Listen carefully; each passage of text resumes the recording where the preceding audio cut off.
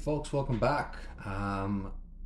Today we're going to be tying the ice pheasant tail. So essentially it's just a pheasant tail with some flash on it. It's got a bit of a bright dubbing at the front to attract some, just some attention and some trigger strikes. In the vise I have a size 10 steelhead salmon hook from Togen's Fly Shop. And for the thread I'm just going to be using some Borwn 70 denier. And if I forget, please forgive me in advance, but I'll try to leave the full recipe in the description below. So check that out, and yeah, let's get started.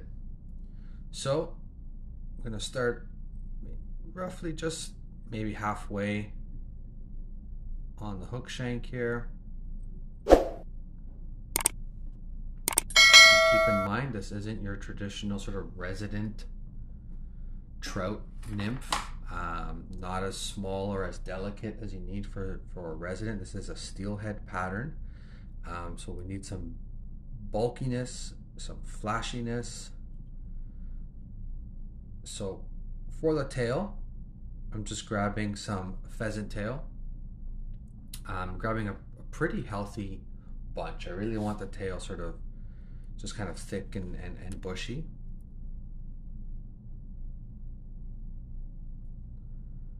And what I'm going to do is I'm going to just take a rough measurement, a little bit shorter than the hook shank, I think. That's going to come in. We're actually going to tie this into the bend of the hook. So I'm going to take my measurement there, snip off my excess, pinch wrap, secure that on top, and I'm going to work my way down.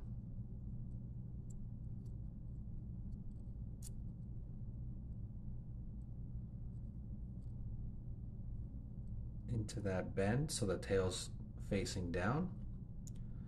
Then I'm going to work my way back up to the top, further securing the tag ends.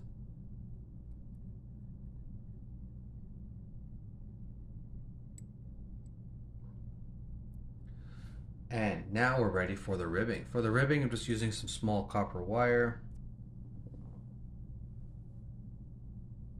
Just going to secure that on the near side of the hook.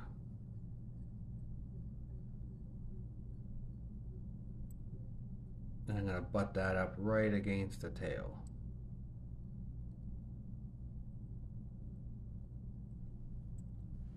For the body, for the abdomen, there's a variety of choices. You can use some dubbing. Sticking with a sort of a pheasant tail pattern, I'm just going to grab, I'd say maybe 5 or 6 fibers of pheasant tail. And I don't want those brittle tips tied in, so I'm going to start about 1/4 from the tips.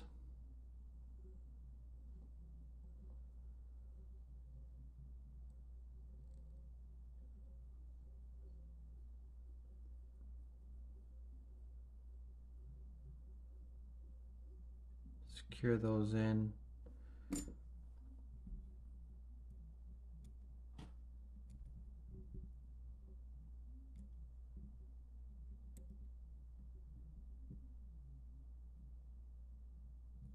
Cut off my tag ends.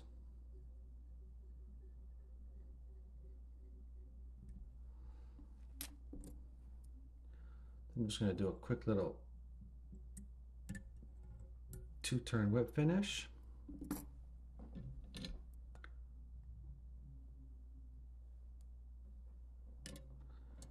And then for my first wrap, I'm going to do this manually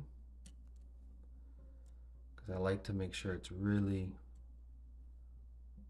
butted up there. And then for the rest of it, I can use the rotary function.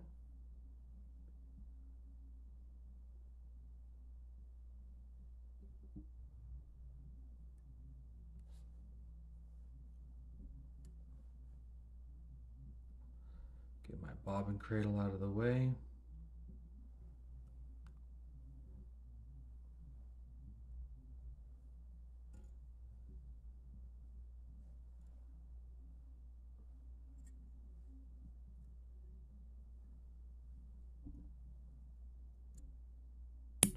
Secure that off, cut off my tag end, and I'm going to counter wrap my ribbing.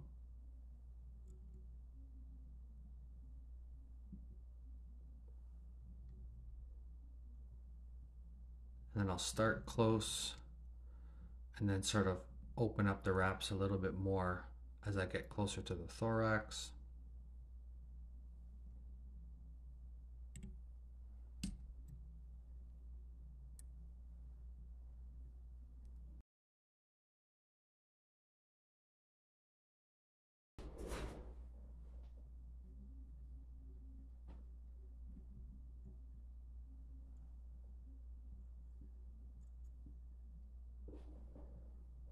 So that's secure. Now I can helicopter this out.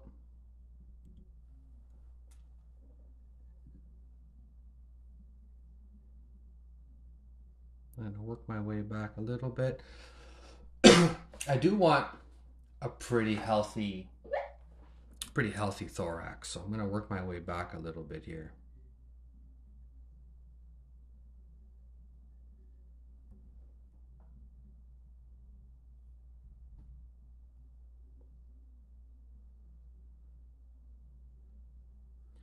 It's good about there. And for the wing case, I'm actually going to be going with a brown scud back. Just going to nip that off.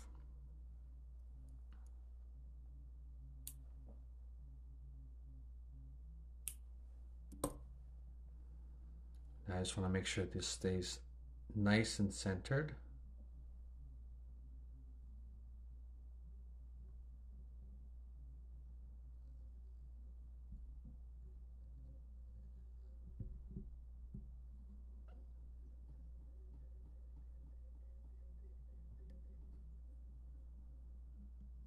That looks good there.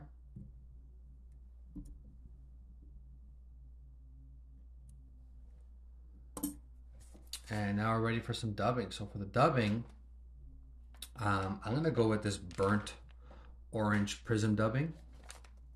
Again, go nuts with the colors. Orange, yellows, blues, pinks. Steelhead love these bright colors.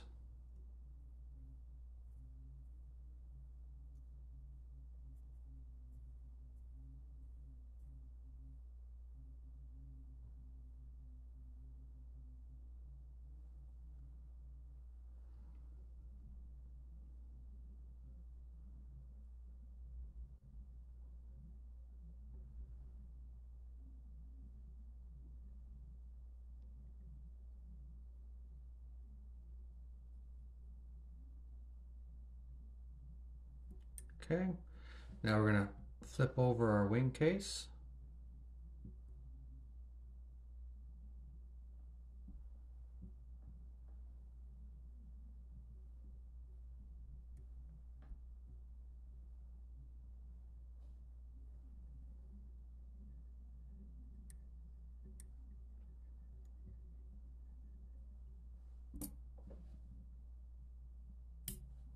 Cut that off. And then we're going to build a nice kind of healthy head here.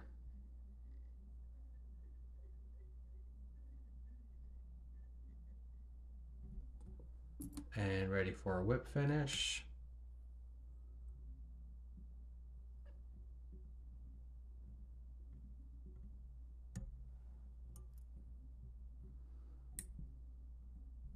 Looks good there.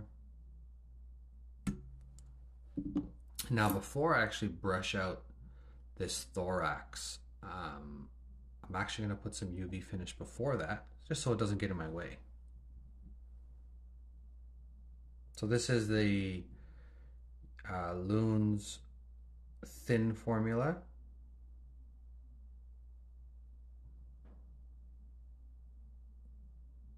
And why I like adding the UV is that I'll show you once it's done. It's because the brown sow scudback is kind of semi-transparent.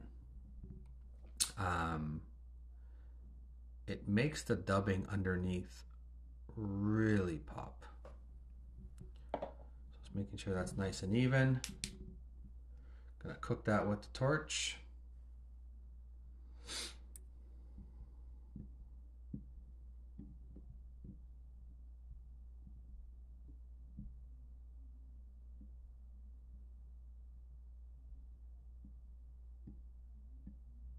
Should be good there. And now we're just gonna pick out more of the sides of the thorax. Because remember, when this is in the water, these fibers will be swept back, right, as it's drifting or even on the retrieve.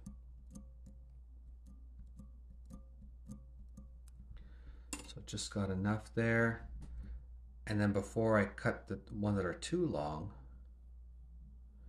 I'm just gonna kind of see what this looks like, what it may look like in the water. You can see some of those are getting a little too long, getting into my tail and stuff, which isn't always a bad thing, but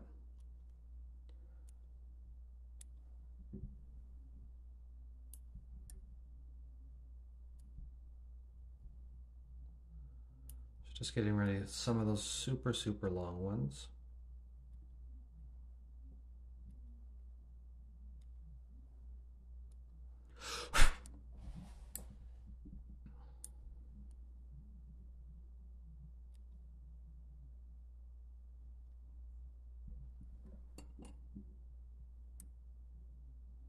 Now that is done. So there it is, folks. This is the ice pheasant tail for your steelhead. Give this a shot. Different sizes. This was a size 10 salmon hook. You can go 12, and you can go even larger as well. And you just want to have maybe like a bushier tail, maybe a thicker body on the larger versions, and then mix up the dubbing, mix up the colors. So fantastic pattern. Hope you give it a try. Appreciate you watching. Have a good one, folks. Cheers.